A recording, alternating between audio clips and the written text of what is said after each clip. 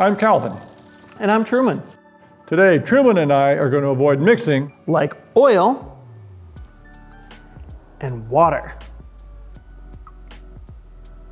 Ooh. Or DOT fluid and mineral oil.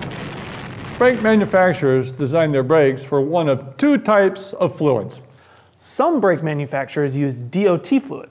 DOT standing for Department of Transportation. It is based on polyethylene glycol, and DOT fluid is highly regulated.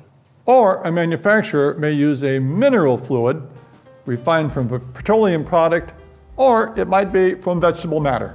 The point here is that you need to stick with the fluid that your brake system was designed for. It can get confusing because some brake manufacturers have brake models that come in one and then another model that comes in another. You need to check with the brake manufacturer's literature or their website to find out.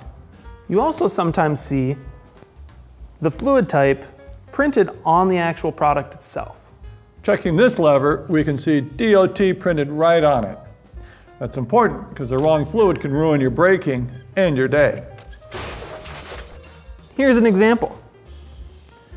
This is a DOT seal. This is a piston out of a DOT system, out of this beautiful elixir here. That seal fits right over nicely on that piston. If we take one that was soaked in mineral oil, out of our mineral oil bath here, we can see that they're cut from the same cloth because they both have these little white lines on there. And one is much larger than the other, and now we can actually see there is no way that this is going to be working properly. And now the other way around.